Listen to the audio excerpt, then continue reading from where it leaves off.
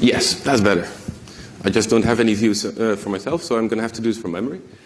This is a situation. I have an interface, I have a virtual function, and I want to write a test about it. So I create a test, I ask for an instance of it. I don't care where it comes from, as long as it works. I expect some function calls, I test it with my own test software. I'm doing taxes. I pay taxes and I verify that it works. So where does the mock come from? Can we just make it? Just don't implement the interface anywhere and just pretend that it exists somehow? So we don't want to register it because that's a lot of extra information. It's duplicating. It's bad. I don't want to make manual mock classes because I'm going to do that in 50 places. You're going to have a maintenance overhead. You're going to have a nightmare. You're going to forget to remove functions. It's terrible. And I really don't want to use scripts to do that because then you're using a script to parse C++. I'm not sure if you've ever tried to write a C++ parser. Your script is bad. So let's try just not doing that. So, yeah, we can't do that, according to C++. But if we're willing to go a little bit beside the language, then the answer is just yes. So how does an object actually look? So if you look under the hood, I have an object. It has 48-byte pointer to a vtable. That's all the way at the top. I have a bunch of members. They're in order. And they are just laid out like that with padding in between. So the vtable points to the actual vtable, which is really boring because it's just an array of functions. Thing is, we don't know how long that is. But we do get member function pointers to that. And they allow us to figure out which entry it is. And the member function pointer has essentially a function pointer and the base offset, so you can go to the right virtual base in case of multiple inheritance. Or it has a vtable index if it's virtual. And there's a bit that says, is it virtual? Then it's virtual and you have an offset, otherwise it's a function. So given a member function pointer, I can figure out which thing I should modify in the object to actually get it to work. So let's make a mock object. This is actually not entirely according to the standard because, well, we might be casting a member function pointer to some other structs. You're not supposed to do that. So if you're using tools that assume you're doing standard C++, they might do things that break this. If you're doing devirtualization and actually it's going to a mock now, then it doesn't expect that.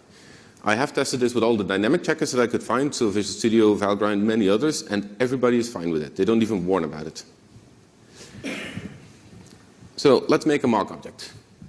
We create a function that throws an exception because we don't know what functions are going to end up there, and the only way we can exit them reliably, especially on Windows, is by throwing an exception.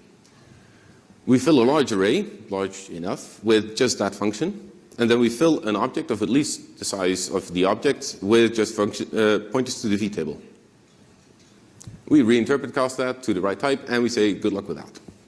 And then you can call any virtual function on that, and it will throw the exception. That works fine. So the next step is we want to have an expectation on it. So we want to have a function that actually works. So we figure out what is the function, where is it? We get the name with a little bit of macro magic. We get all the types in the arguments, and we get a member function pointer.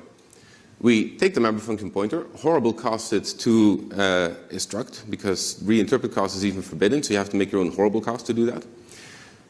Then we take the virtual function offset and the object offset, find the right vtable, put in a new vtable, and then we try to get a function that is compatible. So use a bit of template magic to create a new function, member function pointer of a different class. We reinterpret cast it to the right type, shove it in the right place, return a handle to the call object representing this, and then we need to tell it what to expect. So we pass in a tuple with all the arguments we want. We store the tuple. We have the tuple for the call that's actually coming in. We compare them somehow. It takes a few slides to do that, so I'm not explaining that now. And we can tell you what's fine. And all the way at the end of the test, we have to validate. And this is one place that Bjorn disagrees with me, because I really don't want to call a function. Because I have something at the top that says this is a test, and I don't want the function at the bottom call, because I'm going to forget that. I'm going to omit that. I'm going to do it twice. I will mess it up. Or I could integrate it into my test framework. But then I have a test framework and a mocking framework, and that's bad. I don't like that.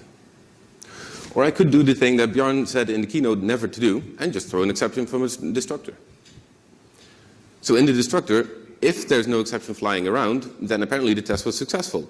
So we can validate everything was called, and if anything wasn't, we say, hey, there's something bad. So this is the one place where uncaught exception is correct to use, arguably.